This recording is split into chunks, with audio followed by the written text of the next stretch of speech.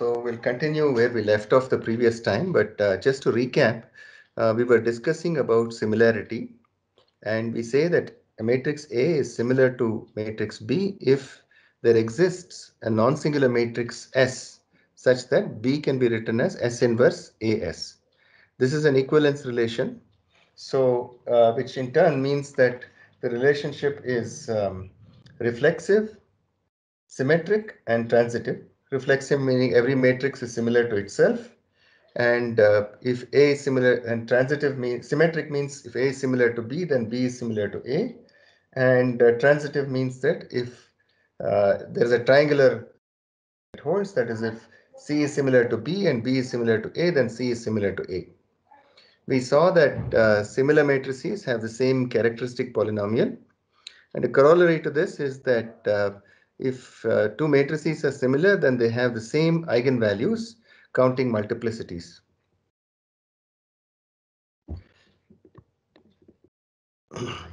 And we also defined the notion of diagonalizability, and a matrix is diagonalizable if it is similar to a diagonal matrix. And this similarity divides the space of all n cross n matrices into equivalence classes. And if A is similar to a diagonal matrix, then any other matrix belonging to the same equivalence class is diagonalizable into the same diagonal matrix, and any matrix which is not in this same equivalence class will not be diagonalizable into this particular diagonal matrix. And we saw that the condition for diagonalizability is that it should have n linearly independent eigenvectors. But we haven't discussed when a matrix will have n linearly independent eigenvectors. One such condition is that if A has n distinct eigenvalues, then A is diagonalizable. When it has n distinct eigenvalues, it will have n linearly independent eigenvectors, and it will be diagonalizable. So one thing is that if you perturb a matrix by a small amount, the eigenvalues also get perturbed by a small amount, and we'll see that result a little bit later. And so even if A is not diagonalizable, you can always perturb it by a very small amount and obtain a matrix that is diagonalizable. We also defined the notion of simultaneous diagonalizability, which is possible if there exists a single matrix. So there's a common diagonalizing matrix S such that both S inverse AS and S inverse BS are diagonal matrices. And one interesting property is that two matrices commute if and only if they are simultaneously diagonalizable. A and B commute, meaning that A times B is the same as B times A. The last time. And at the end of the previous class, we stated the following theorem, which says that if you have two rectangular matrices, A, which is of size m by n, and B, which is of size n by m, with m less than or equal to n, meaning that A is a fat matrix and B is a tall matrix. But because we have defined them as m by n and n by m, it is possible to consider what happens to BA and AB. Both multiplications are kosher, they're both possible. And these two matrices BA and AB have the same eigenvalues counting multiplicities, but the matrix BA, which is of size n by n, and it's a bigger matrix in size than AB, which is of size m by m, the extra eigenvalues, BA has n minus m extra eigenvalues compared to AB, and those extra n minus m eigenvalues will be equal to 0. So in other words, the difference between the characteristic polynomial of BA and the characteristic polynomial of AB is just this factor t to the n minus m. You can see that this has n minus m zeros equal to 0, t equal to 0. And further, if m equals n, that is both these matrices are square and at least one of them is non-singular, then the two matrices AB and BA are similar. So clearly if m equals n, then they will have the same eigenvalues. But remember that having the same eigenvalues or having the same characteristic polynomial is not sufficient for two matrices to be similar to each other. But in this case, if if one of them is non-singular, then the two matrices are indeed similar to each other. So let's see how to show this. So this is a slightly clever proof. Um, there may be other ways to show it, but this way is simple. But nonetheless, it's a clever proof. So the way it goes is you consider the following.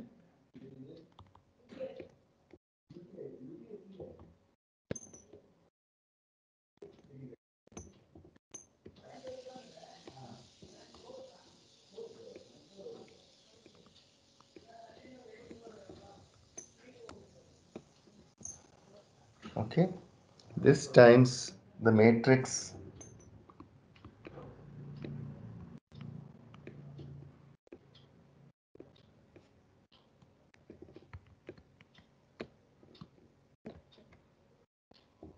Okay, so consider this product of these two matrices. Now, AB is of size m by m and B is of size n by m.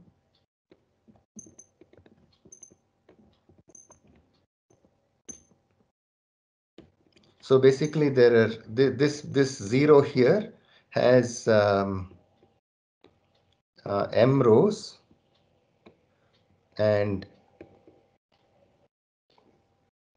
n columns, and this zero here has n rows and n columns. So overall, this matrix has a size m plus n by m plus n.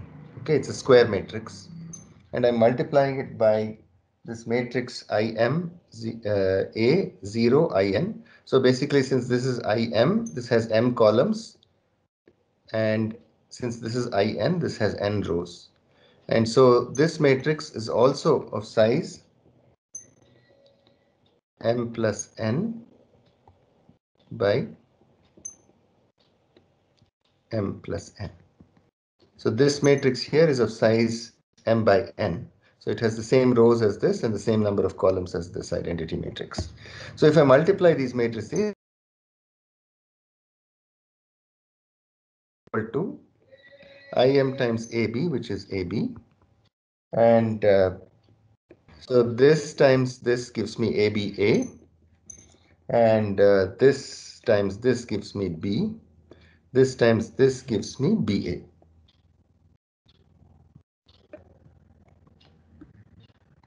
Okay, so once again, this AB is of size m by m. ABA is of size m by n. This B is of size n by m. And this BA is of size n by n. And so overall, this matrix is also of size m plus n by m plus n, as it should be, same size as this. Okay, similarly, if I consider im a 0 in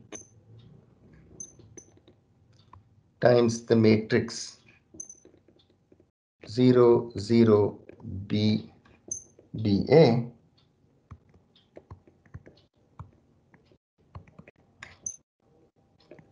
what do I get? I get AB,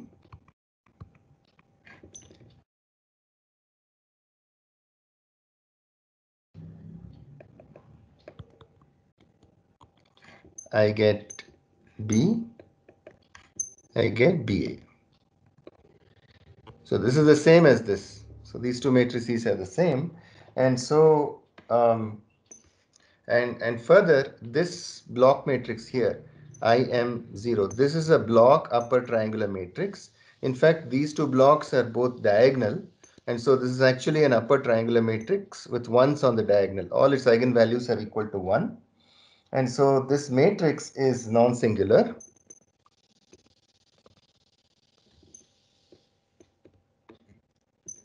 All its eigenvalues. this is actually not required for the proof, but this is just a side observation.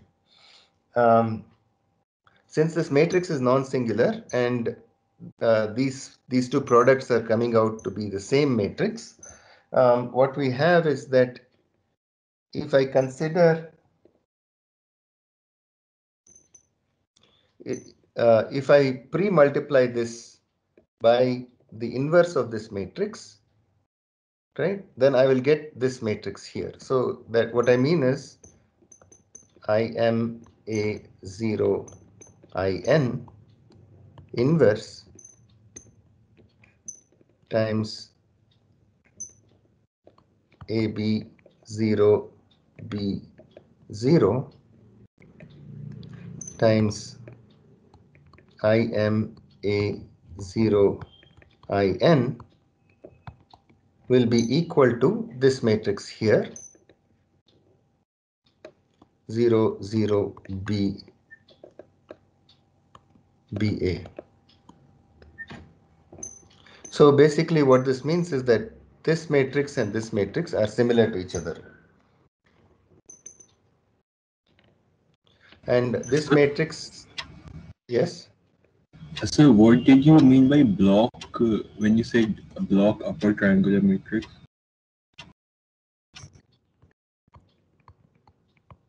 So an upper triangular matrix is like this. Okay, all the elements above the main diagonal are non-zero and everything below the diagonal are zero. And a block upper triangular matrix consists of blocks which go down like this, and all the blocks have so let me erase here.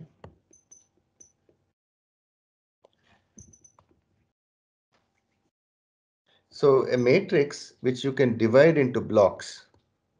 So there's a block here, a block here, a block here, and a block here. And if this block is always zero, you call such a matrix a block upper triangular matrix. Okay.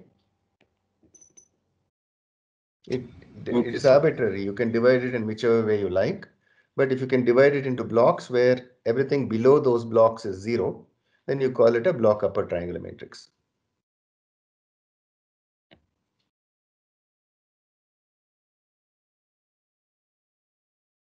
Sir, individual blocks, they could be non-upper triangular, right? Correct, correct. But in this case, you see that the individual blocks on the diagonal are identity matrix, and therefore they are actually upper triangular. In fact, they have ones on the diagonal. So this matrix contains only ones on the diagonal, and so it is non-singular.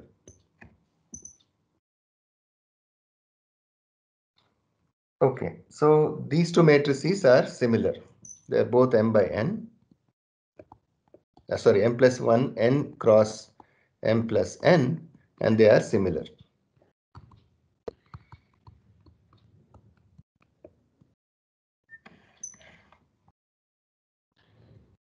So basically, if I call this matrix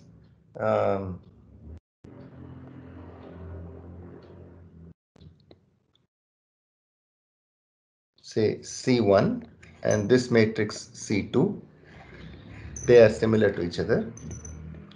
And the eigenvalues of C1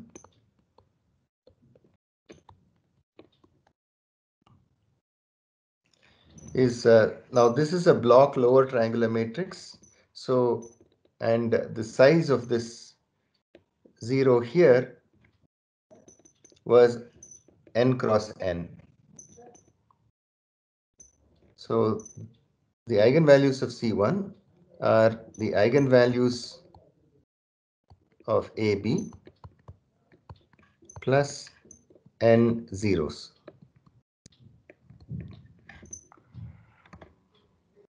Similarly, the eigenvalues of C2 is the eigenvalues of BA plus this matrix, and this matrix is of size, so this matrix B is of size n by m. So this matrix is of size m by m. Okay, so it's the eigenvalues of BA plus M zeros.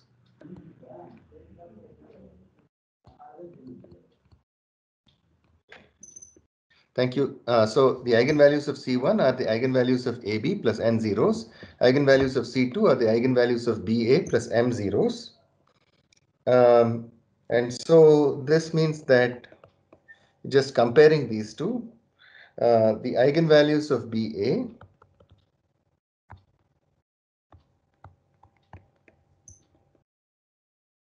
so basically this n is greater than or equal to m. So the eigenvalues of BA are the same as the they have same eigenvalues. They are similar matrices. So we have that this is the eigenvalues of AB plus n minus m zeros. And as a consequence, the characteristic polynomial PBA of t is going to be t to the n minus m times PAB of t. Now, to close out the proof, if m equals n and say A is non-singular,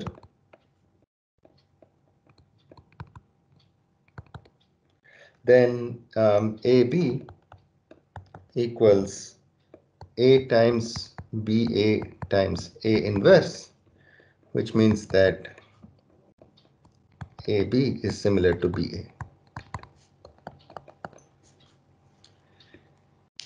Okay, now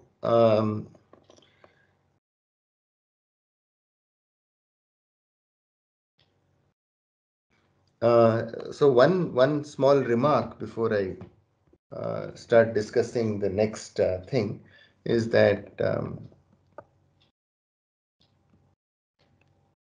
how are the eigenvalues of A related to the eigenvalues of A transpose and the eigenvalues of A Hermitian. So eigenvalues of A transpose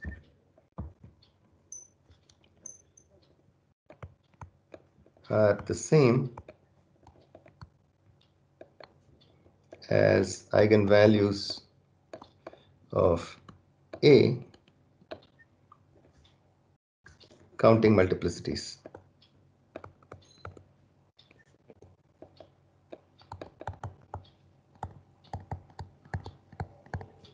Also, eigenvalues of A Hermitian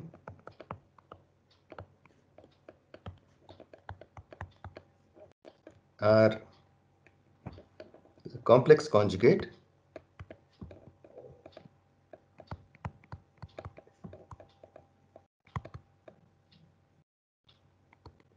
of the eigenvalues of A counting multiplicities.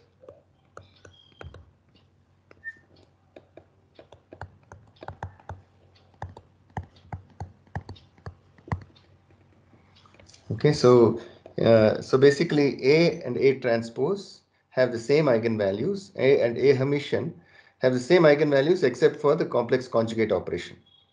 So we'll just see this very quickly. So if I consider determinant of Ti minus A transpose, okay, the solutions or the zeros of this equation are the eigenvalues of A transpose, and this is equal to determinant of Ti minus A transpose, which is equal to the transpose operation doesn't change the determinant Ti minus A. And so they basically Ti minus A and sorry, A and A transpose have the same characteristic polynomials.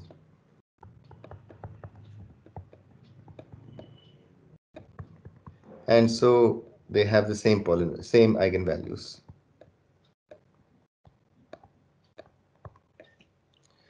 Similarly, determinant of, if I take T complex conjugate I minus A Hermitian, that is equal to determinant of Ti minus A whole Hermitian. And when I take the Hermitian, every element gets the conjugate operation. So the determinant of this, you can think of it as this transpose and then taking the complex conjugate. And determinant of this matrix transpose is the same as the determinant of this matrix. And the complex conjugate simply complex conjugates every element of the matrix. And so this is equal to determinant of Ti minus A whole complex conjugate.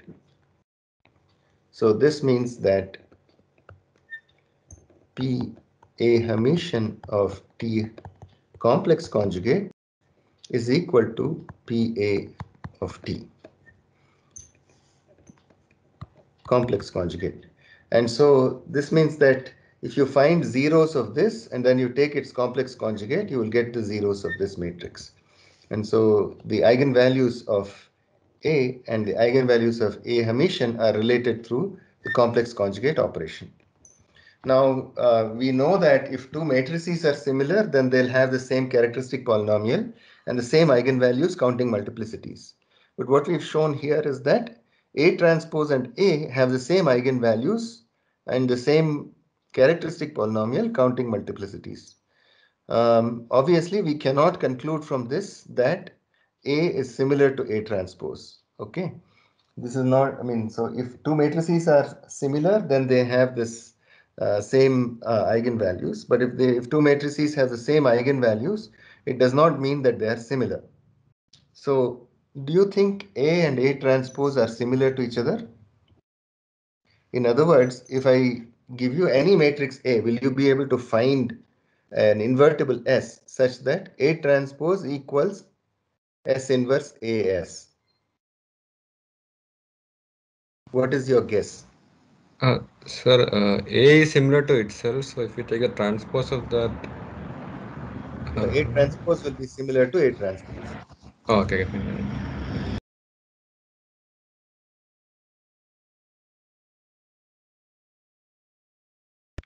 So from that you cannot conclude that A is similar to A transpose. Sir, if we take transport in the definition of similarity, So, but the definition of similarity is that it says that they are similar if there exists an invertible S. So it goes to, I mean, if you take the transpose in that, it simply gives you the reflexive relation. That is, if it is true that A is similar to A transpose, it will just say that then it means that A transpose is similar to A. But it won't really give you a proof that A is similar to A transpose, right?